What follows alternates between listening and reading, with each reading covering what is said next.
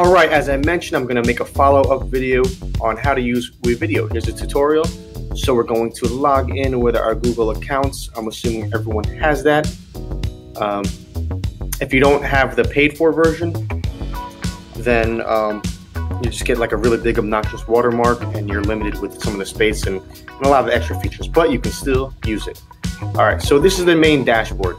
You might not see what I see, but if this is the first time using it, all this stuff right here will be blank. As you can see on the left side, this is how much of the space I've used and all that. We're going to go to projects at the very top.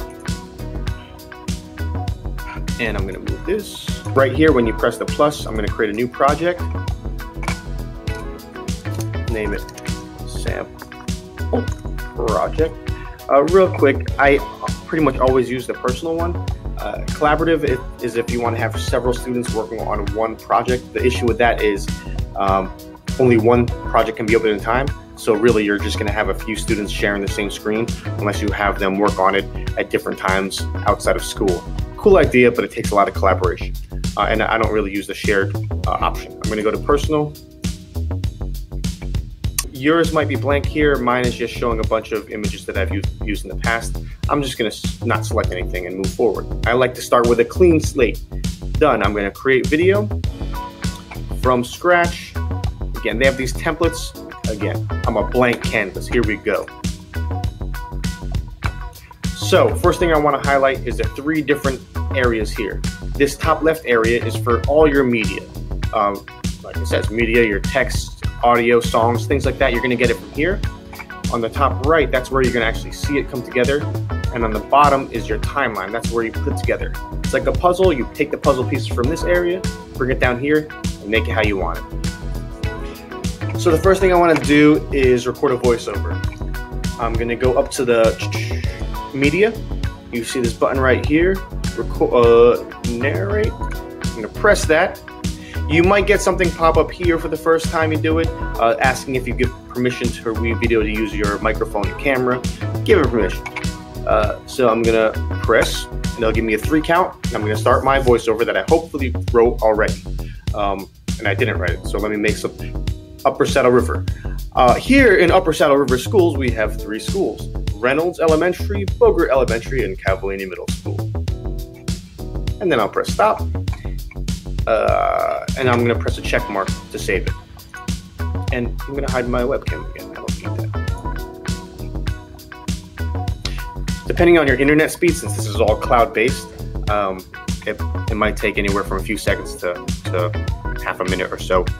Also, depending how long your voiceover is. All right, so if I scroll down, you might not see it right away. Let me hide this. If I scroll down, I have my video 1, video 2. That's where video goes. Audio, you could always add more. But down here is your voiceover. It automatically got recorded down there, and it also got included in my media now. So if I want to double it, I can just click and drag it and bring it back down there. I can edit it over here.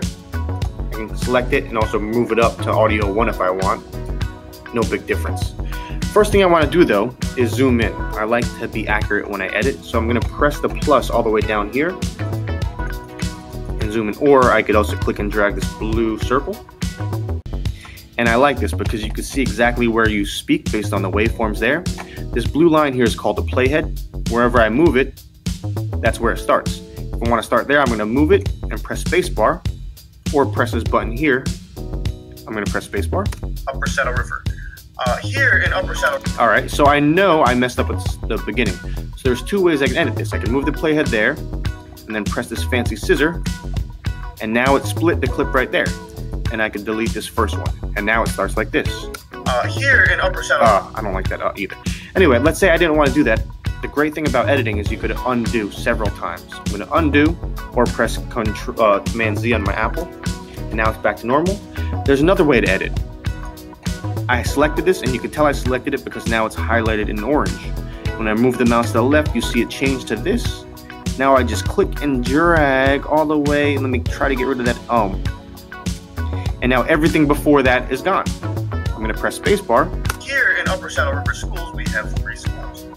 And there we go. We have our voiceover. So I can click and drag this anywhere on my timeline. I'm going to start it. I'm going to leave a few seconds of empty space, maybe 2 seconds, and start it like this. So now when I move the playhead to the beginning, this is what it looks and sounds like. 2 seconds of empty space and then my voiceover. Here in Upper Saddle River Schools, we have 3 schools: Reynolds Elementary, Boger Elementary. All right, so that's how we have our voiceover. Okay, so we have our voiceover right here, and what we want to do now is add pictures. I already downloaded some, but here's how I did it. I opened up a new tab, I searched Upper Saddle River Schools, but the big thing is I want the pictures to be large. I selected medium because I couldn't find some. But ideally you want it to be large so it's not pixelated. I saved a few based on my voiceover and went back here. All right, now again, your students, hopefully by this time, they already wrote a script, wrote their essay, and then they could read their whole essay in parts. And like how I showed you, they could record maybe 1 or 2 sentences at a time and click and drag them together, put it together like a puzzle until it works. Once they have their voiceover, then I would say find the photos and add them. So that's what we're doing now. My media I want to import. I already downloaded them. So now I'm just gonna look through what I got. Boom, boom, boom. I'm gonna add these 3. And now they are in my media bin right over here. So what's really nice and neat about this is it's just click and drag. First one, Reynolds Elementary. I talked about Reynolds Elementary right here. So I'm gonna click and drag this right above it. And let me zoom in a bit. All right, it's gonna look like this. As soon as this playhead comes here, it'll show the picture. We have 3 schools: Reynolds Elementary, Boger Elementary. Reynolds with these 2 karate gentlemen. So what I'm gonna do is actually cut it so that I can play this picture a little longer. So Reynolds Elementary. Right here, I'm gonna select my voiceover and I'm gonna cut it. So I want to be on this picture a little longer. And same way I edit the voiceover, I can edit a photo. I'm going to select this and I'm going to bring the mouse to the end and click and drag it there. Because now I want to talk about Boger. I'm going to click and drag from my timeline right over here, and now this is what it's going to look like. We have 3 schools: Reynolds Elementary, Boger Elementary, and Cavallini Middle School. There was a little mistake there.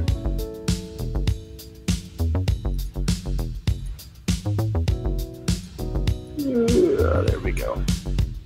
Boger Elementary and Cap. I'm gonna cut it here also. I'm gonna leave some room there so I don't speak too quick and so that we can play the pictures a little bit longer. I'm gonna add Cavallini right here. All right, so lastly, this is how it looks. I've added my 3, I've matched it to my audio. 3 schools: Reynolds Elementary, Boger Elementary, and Cavallini Middle School. Now, that's not the best edit. I was a bit quick with some of my voiceover, but I wanted to quickly show you how you could import pictures, how you can edit the pictures. You could extend them, shorten them, make them however long or short you want, and really match to the audio. And then you could also edit the audio. So that's how the editing works for importing audio, voiceover, and photos. Okay, so as a review, we started this new project here. Our 3 main windows is this right here, our media, our top right, which is our preview, and our bottom, which is our timeline where we put everything together. I showed you how to import or record a voiceover. It went down here and I dragged onto the audio 1 line. I showed you how to select it, edit, trim it down and stuff. So I just extended this piece so it was one continuous audio. And again, that's the great thing about editing this way. If you make a mistake, you can undo it. If I cut this image here and delete this part of it, and I realize I don't want to do it, I can just undo and bring it back. Good stuff. All right, and then I also showed you how to bring in photos, put it over the appropriate spot in the timeline, and make it connect like a puzzle. Boger Elementary and Cavallini Middle School. All right. So we all know students, once they do this part, they're going to want to explore and do other things. So allow me to show you a little bit of how to import and edit videos. If you record your own video, you can import the same way. Just go up here, we could import, we could bring it in from Drive, we could bring it in from our actual computer. You can record it right here from your webcam or screen and all that, which is neat. Or if you have the premium version of WeVideo, you go to stock media, and they give you a plethora of stock video clips. You can tell right up here, this is 9 seconds, this is 15 seconds, this is 23 seconds. If I press it, we get a preview on the top right window. And all I get, just like with the photos, you just click and drag it to bring it wherever you want. Now this is obviously really long. So what I can do is I'm gonna bring it up top to the video 2 line. Now notice what happens when I do that. I'm gonna drag it here, and then it's actually physically covering everything I did before. So what's gonna happen is you'll hear my audio, but you won't be able to see these pictures because this piece is covering it up top. Here in Upper Saddle River Schools, we have 3 schools: Reynolds Elementary, Clover Elementary. So it's weird. So what I'm gonna do is select this, and I'm gonna trim it right here. I'm gonna delete all the rest, and I'm just gonna extend this video right to there. This is stock footage. I can bring it back down to my video 1 line. Now that I made room, I'm gonna play it. Here in Upper Saddle River Schools, we have 3 schools: Reynolds Elementary, Clover So it works Elementary. well. And again, the way I did that was I went to stock media, I typed in school, something I'm looking for, and they have a plethora of stock videos that you can use. These are royalty free, you could use them. You don't have to give anyone credit, and it works really well. Just like when you edit photos and videos and audio, you can edit any video. So I showed you how to trim it. I showed you how to press the trash and you delete it. And that's how you import videos. So now I've showed you how to import video and how to trim it down and edit, just like you've done with the voiceover and the photos. So now I want to show you another little something. Up here we got something called transitions. So you can see what they do. If I just press it, it shows what it does. That's a simple crossfade. If you want to get all crazy, you could do a cross zoom. So really neat effects. And there's a good amount too. Wow. Ornamental form. What is this? Paper planes. I'm mesmerized, as you can see. But I'm going to go with the basic. Cross zoom. Let's click and drag that. All you do is you drag it between any 2 pieces of media. You can put it between pictures, video, etc. And this is how it works. I dragged it right in between, and now you'll see We have 3 schools: Reynolds Elementary, Clover Elementary, and you can put it in between this too. Let me just zoom in. I forget whether or not we could shorten the transition. You can. If you press it, you can change the duration. I think it's 1 second the fastest. Oh, I cut it in half. How about that? I'm going to make the transition go even faster, half a second. You can make it go slower, faster. You can select the type here. Pretty useful stuff. 3 schools: Reynolds Elementary, Clover Elementary.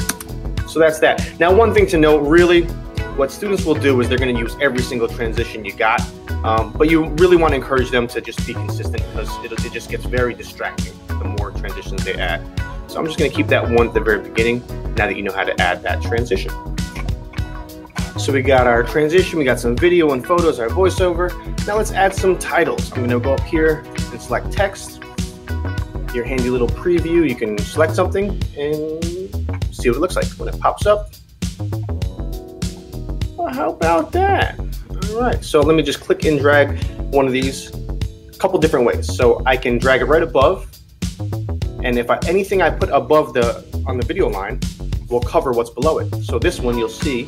Here in Upper Saddle River School, You'll see schools, we have 3 the title goes right there. Reynolds Elementary. Looks weird.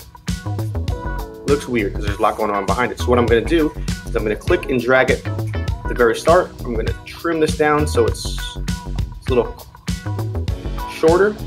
I'm going to move everything else over. So now we have a 3-second title. I'm going to edit it by double clicking.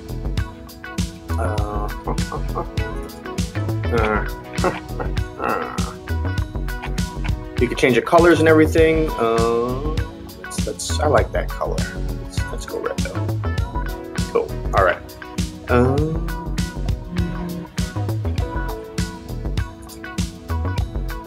We could change the size of it. And we should be able to change. Here we go. I'm going to change the words to sample WeVideo tutorial by Mike Padilla. Oh, I don't like that. Extra font here. All right, so I'm going to save changes, and now we have it at the very beginning, like so. Yay! So we added this title, but something's missing. I think it would be better Here in upper with some audio. So let me show you how to add that. You guessed it, you go top here to audio, you got some free music, sound effects, and some premium music if you pay for it. So let's check out their premium. I want something feel good. You could press it and of course preview it. Okay, let's go with it. So just like everything else, you click and drag it. I'm gonna bring it down here. It doesn't matter that it's in the voiceover line. It still plays just like normal audio. So I'm gonna play it, and you'll notice that as soon as it gets here, it's still gonna be loud. But let's press spacebar and preview this. Here in Upper Saddle River Schools, we have Kind of weird, right? Because it's still loud. So the way you edit the volume, if I just press here, you'll notice a white dot form. That white dot on the blue line is the volume. The blue line is your volume. It says 100%, so it's at max volume. So what I'm going to do is move this over here. I'm going to press another blue white dot there. I can move these wherever I want, and I'm going to basically tell the computer at this point it's going to be 100%. By the time it gets down to here, it's going to be all the way down to 36%. And now it'll fade down, and let me show you what it sounds like. Here in Upper Saddle River Schools, we have 3 schools. So now you can hear it better. You can still hear the music in the background. In fact, I'm going to lower a little bit more. And that's how that works. I dragged in the audio from here, brought it down to voiceover line. We could add different, or I could hide that. I could change this and play it. Here in Upper Saddle. So that's how you raise and lower volume. I'm going to scroll to the end of this. Over here, I'm going to zoom in again. Keep in mind, this thing zooms in wherever the blue playhead is. So I notice how I moved it to the end, and now I'm zooming here. So now I want to add another dot there and here, and I'm going to raise it again. So at the very end of it, it's going to fade up like so. And then I'll press. And I just realized I have to edit all the way back here. So I'm going to trim all this right here. I'm going to modify this so it goes all the way here and all the way here. So now it sounds like this. Clover Elementary in Cavallini Middle. Oh, it works so well with that little saxophone or whatever it was. Shorten this. I'm actually going to cut this right there and delete it. So now it ends like that. And if I want to fade it out, actually, same thing. I'm going to press up here, make a white dot, and drag this out. So now it fades out. Hey, how about that? That's how you add audio. All right, so I showed you all the basics of editing, or at least most of what I could fit in this time. So I'm just gonna add a couple things and finish it up. There's one other thing we didn't go over up top here, which is backgrounds. Again, students will likely find this and have a ball with it. That's cool, you know, whatever. You have solid backgrounds. Oh, these ones move, which is cool. But you also have solids, which is a solid background. Overlays, which you could put over things, like if I want to put lips on top of any section. I mean, whatever. Pretty cool options though. And you got frames, which can frame things out. But we're just going to do a background. I like this little moving one. So you'll notice, again, this is way too long to put here. So what I'm going to do is actually drag it in. Does it automatically add? It doesn't automatically add. I'm going to add a video line. So now we have a third row of video. I'm going to drag it up here because it's just way too long. I'm going to cut it. And now that it's short enough, I can click and drag it underneath this and just make sure it's long enough. So now we have this cool, fancy moving background. over our title. Here in Upper Saddle River Schools, we have The music fades out. I'm going to add a transition in between there too. Just a simple little crossfade. Simple little crossfade. I'm going to fade this out too. I wish I picked a different title. Here in Upper Saddle River, It'll play smoother once it's all exported. Speaking of export, let's do that now. So let's say I am done with my project. I just go up top to finish. Sample WeVideo. Set. And you got some options here. With Pro, you can make it HD, fancy. You can save it directly to your drive. Let me close this. By default, I want to make sure you all are aware everything is open to the public. If you want to change it, just click that, and now it's private to you, and I believe anyone you share the link with. So, you know, if your students are doing this, I definitely suggest they select that privacy option. And then you just press export, and then you're done. What's going to happen is it'll do this depending how long the video is. It takes a few minutes or so. You'll get a link to the link on WeVideo, and it'll also go to your drive. So the students can either share it from their drive or share the direct link. And that's that, folks.